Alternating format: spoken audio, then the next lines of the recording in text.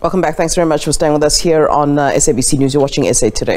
EFF MPs told Mapisa Nqakula that President Ramaphosa faced criminal charges and he should not be addressing the assembly.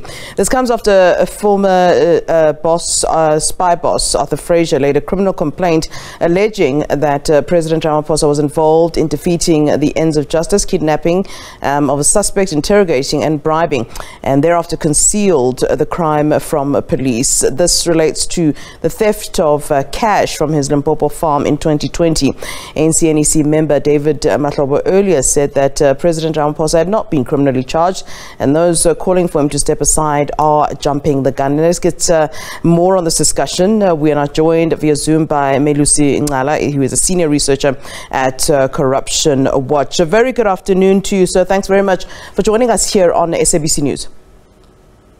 Good afternoon, Flo, and thank you for having us. You're most welcome. Let's talk about it then. I mean, you are Corruption Watch. You've definitely red flagged many issues pertaining to corruption. Does this raise a red flag for you? Does the president have a case to answer for? Strangely, as you did your introduction, Flo, I was thinking to myself, not so long ago, we were talking about the African National Congress being accused number one, and now its number one stands at the center of a controversy.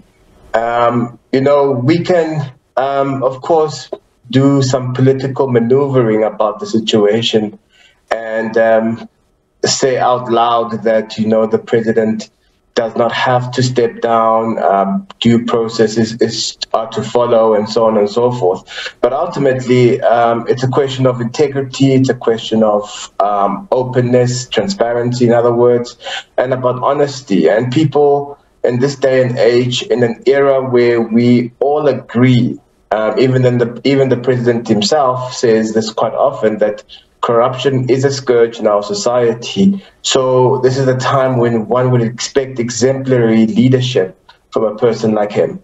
Yeah. What's been the contribution then of Corruption Watch to all of this talk? I mean, Corruption Watch was quite vocal during the time of his predecessor, of former President Jacob Zuma, and one would expect, something similar now. What has been your contribution, and what will it be going forward as we're talking about allegations of corruption?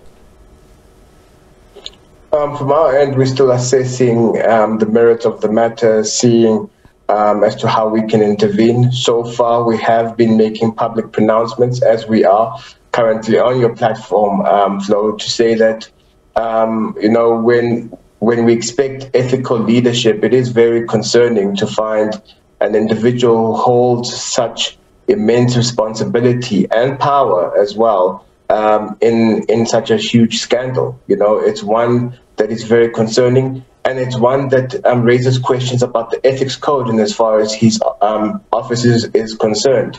I'm now referring to the ethics code of the executive ethics code, of course.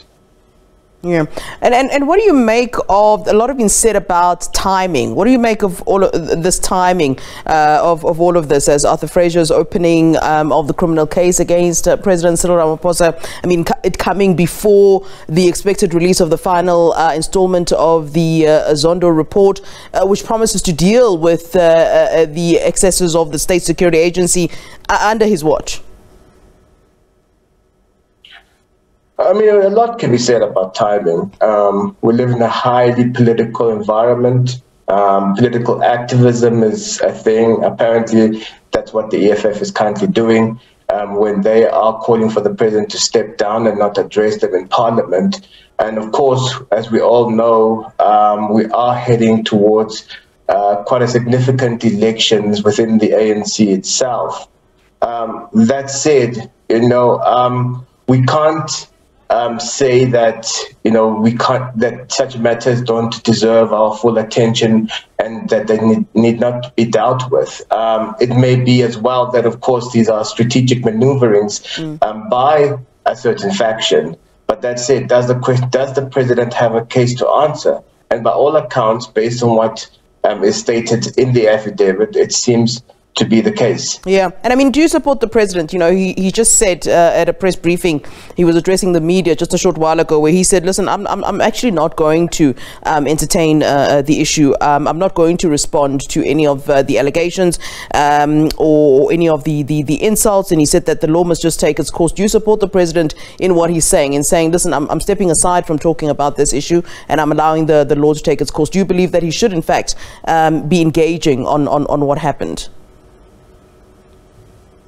I'm sure his advisors are probably telling him not to engage everything else that's happening around him. But as a person that has claimed to be leading by example, one would expect him at least to speak to the substantive aspect of this matter. Some of his supporters are clearly stating that he's not being charged formally yet. And in that case, you know, you'd expect him at least to deal with issues emanating from this particular case, as it is now a formal case with the South African Police Service. Yeah. All right. Thanks very much for your input then.